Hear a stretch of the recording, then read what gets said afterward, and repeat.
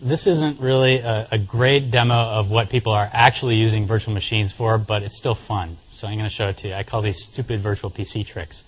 So I mentioned that we're working right now on this thing called Windows 7. That's the code name for it, by the way. Some really creative person came up with the code name, Windows 7. Does anyone know why it's Windows 7? Well, Vista was number 6. And number 5 was XP. And number 4 was NT4. Number 3, you have to go back to a previous kernel. Some of you are probably even too young to remember Windows 3, Windows 3.1, 3.5. Yeah, 3.5 was the first NT version of the kernel, the first modern kernel that was incorporated in Windows. This is Windows NT4, which some of you might remember, and it's running in a virtual machine. And you can see it has some of the same feel of today's operating system, but it's running in a virtual machine. And for those of you who have used products, Virtual PC or VMware or other similar products, you know that you can very quickly save the state of a virtual machine to disk and reload it back from the point where it stopped. So that's a pretty cool trick. So this is Windows 3.1.1, which some of you may remember, probably not fondly. It happens to have an application installed on it that some of you may have heard of.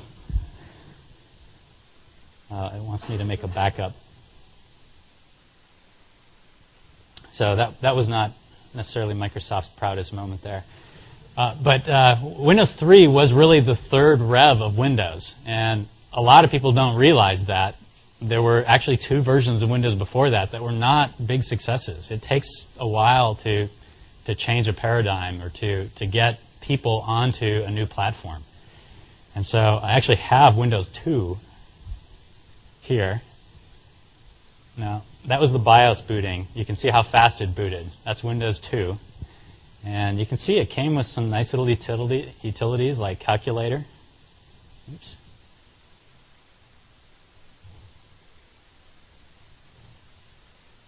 So there's the calculator functionality. You can start Notepad, Paint. Looks just like Photoshop, huh? So that was Windows 2. I actually have Windows 1 here also. This one, you can watch how fast this one boots. So nice and fast. This one is hard to navigate in because it doesn't know about arrow keys. Arrow keys weren't on the keyboards at the time. It also doesn't know about mice. So you basically have to type select. So like I'll hit P to get the Paint. So there's the... So that was Windows 1.0. So let me fast forward to the future, and I'll show you something that we did recently. This is the core of Windows 7. This is a collection of components that we've taken out. A lot of people think of Windows as this really large, bloated operating system, and that's maybe a fair characterization, I have to admit. It is large. It contains a lot of stuff in it. But at its core, the kernel and the components that make up the very core of the operating system actually is pretty streamlined. It's still bigger than I'd like it to be, but we've taken a shot recently at really stripping out all of the layers above and making sure that we had a clean architectural layer there. And we created what we call MinWin. Now, this is an internal only. You won't see us productizing this, but you could imagine this being used as the basis for products in the future. This is the Windows 7 source code base, and it's about 25 megs on disk. You compare that to the 4 gigs on disk that the full Windows Vista takes up. We don't have a graphics subsystem other than text in this particular build. So you can see that's our Windows flag. This is running in 40 megs of memory. So a lot less than your 2 gig machine that you're used to. And what it has is a very simple HTTP server running inside of it. So if this works, I should be able to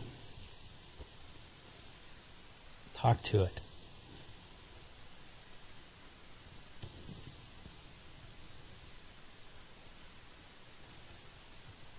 And so you can see the HTTP server is not very full-featured. It's designed to just spit out the task list. And you can see there's a very small number of tasks running on there.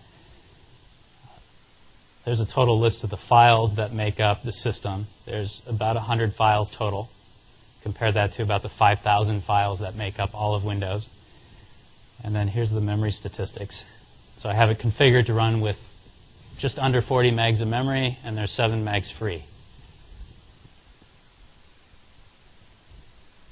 So that's kind of proof that there is actually a pretty nice little core inside of Windows. Yeah, question?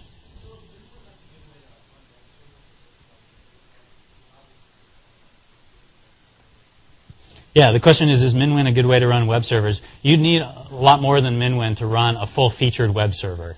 You know, most web servers today serve up dynamic content. You need a lot more than this. We are starting on this path at multiple layers of the system. So Windows Server 2008 is based on this thing called Windows Server Core. And it basically ships in this minimal state. And when I say minimal, it's about 1.5 gigs on disk, which is still a lot bigger than what we're talking about with MinWin. But it has all the stuff necessary to run the different server workloads. And so then you can install a web server, or you can install the virtualization role, or you can install the database role. And then it adds just the components necessary for that role. And so it keeps the footprint down. I mentioned 1.5 gigs on disk. That's still pretty big. In memory, it's much smaller. So that contains all the drivers, and many of which you don't need for any given platform. So yeah, we're going down that approach, but it'll be a while before you could build something directly on top of this really tiny core.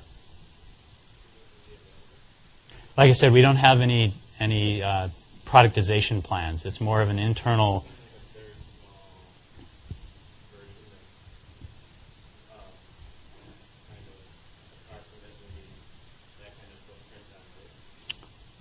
Like I said, we don't have any productization plans for it. We're definitely going to be using this internally to build all of the products that are based on Windows. We build a lot of products based on this kernel.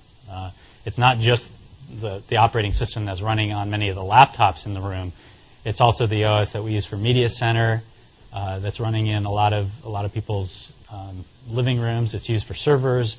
It's used for smaller embedded devices. It's used in a lot of different ways.